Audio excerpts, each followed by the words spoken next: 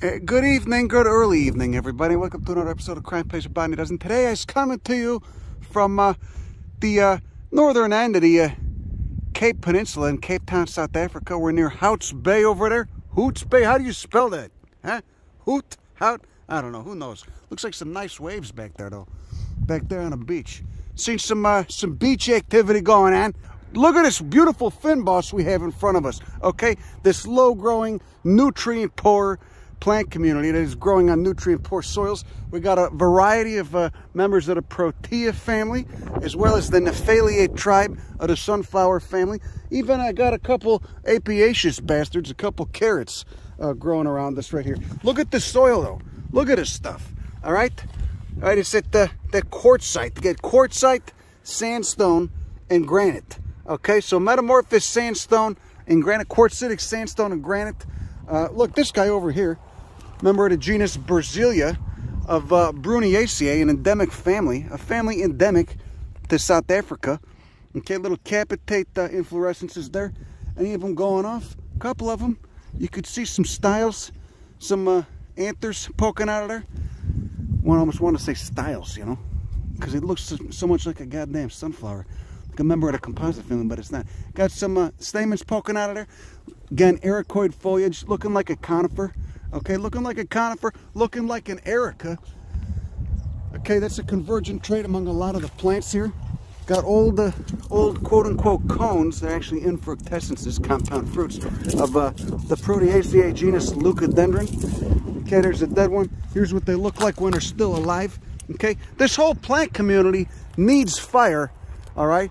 It's totally acclimated and adapted to fire. It's co-evolved with fire, just like many plants in Mediterranean climates all over the world. South Africa being one of the 5 places that you could find a Mediterranean climate. By Mediterranean climate, we just mean summer dry.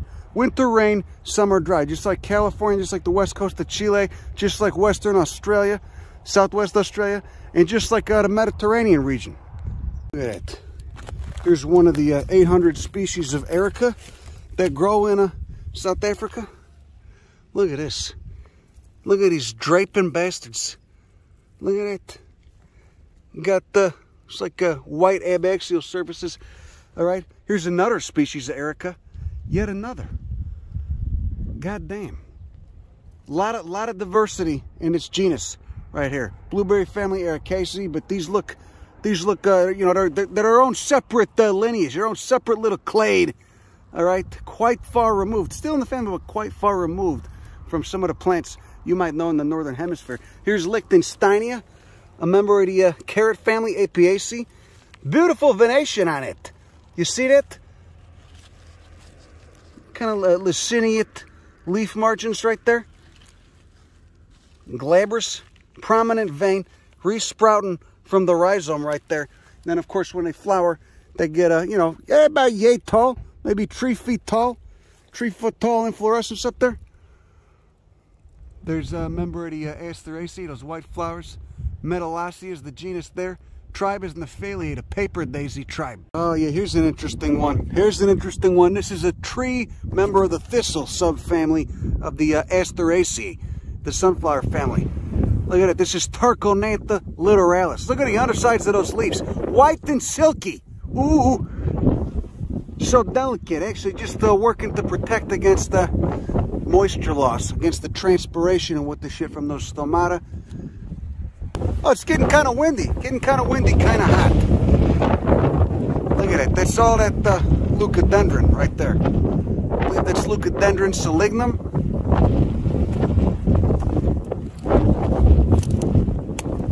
There's some of that sandstone, the quartzitic sandstone.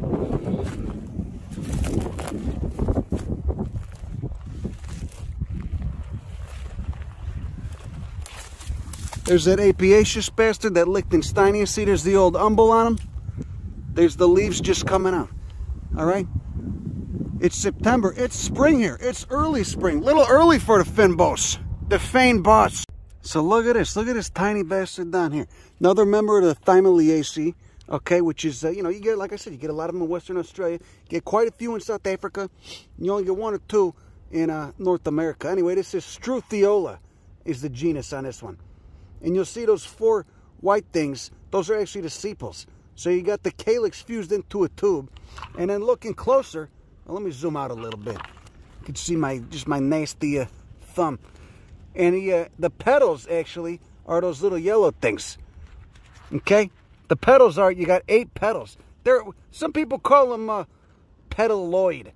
You know what I'm saying? They're kind of like, they're weird. I don't know how to describe them. You could call them petals though. Subterrete petals, you could call them. But very odd flower morphology. You're getting ericoid leaves, waxy ericoid leaves, linear, just forming a little rod. But you got a woody stem right there too. Anyway, there you go, Struthiola. About 40 species in that genus. Lots of them in South Africa. Oh look, we got a termite mound over there. What you guys doing? Huh? Let me just give it just a little scrape. Just give them something to do. I don't want to destroy their hard work, but you gotta, you gotta take a look inside, right?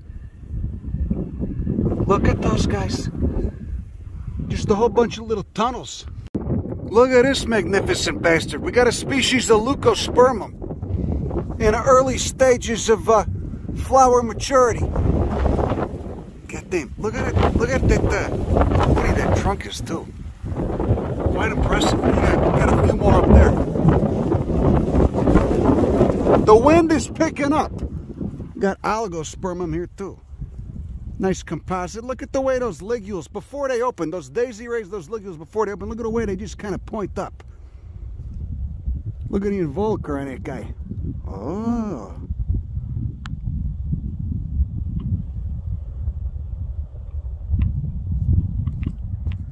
Red stems, woody, small shrub.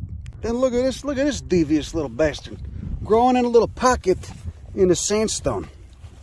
We got a scrofe. Okay, a true scrofe, Scrophulariaceae. This is a species in the genus Hemimeris. Look at that. Bilaterally symmetrical flower. You got your opposite leaves. Oh, look at it. Look at it. Is it the fruit? Huh? Is it the fruit down there before the calyx opens? But it's a little too close. You could see my imperfect little dimpling on my skin, my little cuts and scars and shit. But now look at it. Look at that. Nice calyx money shot. And at the superior ovary. Right there. Hairs and glands on the whole plant. Again, just hanging out in a little pocket of soil. Created in a divot in the sandstone. He's kind of like the South Africa equivalent to our monkey flowers in the northern hemisphere. Oh, look at those cute little red speckling he's got on the top of that corolla lobe right there. Look at that. Look, that's an iconic little bastard right there. Only about 5 feet tall, kind of squat. Yeah, maybe 4.5. It's an iconic member of the Proteaceae, this leucospermum right there.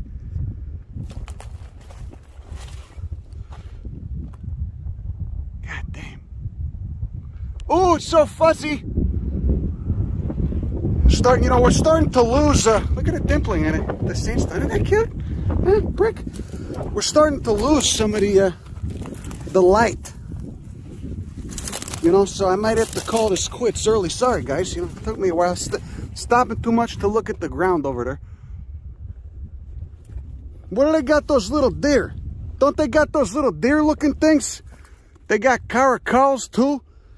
They got their own porcupines, completely unrelated to the porcupines we got in the northern hemisphere. Look at this. Look at all the sand.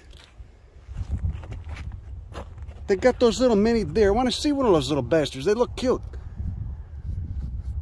Okay, this looks like a nice spot to end it. Okay, looking over Houts Bay right here, looking west into the cold, chilly waters of the Atlantic. And we got another member of the Proteaceae, which is good. I caught this right before I lose the light. This is Cerurea, a species in the genus Cerurea. Look at those pollen presenters going off right there. Those elongated white things, of course. Those are those 4 tepals.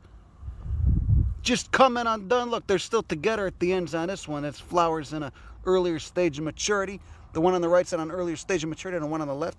Okay, still got that kind of plasticky foliage. Almost feels like some sort of plastic aquarium plant. All right, like many of those Proteaceae. Okay, this guy, of course, is small though, coming up on that nutrient-poor sand. See that? Right next to the Metalasia. Metalasia. Ooh, one of the paper daisies. Look at that. Anyway, looks like that's all I got for you today. Have a good rest of your evening. Go fuck yourself. Bye.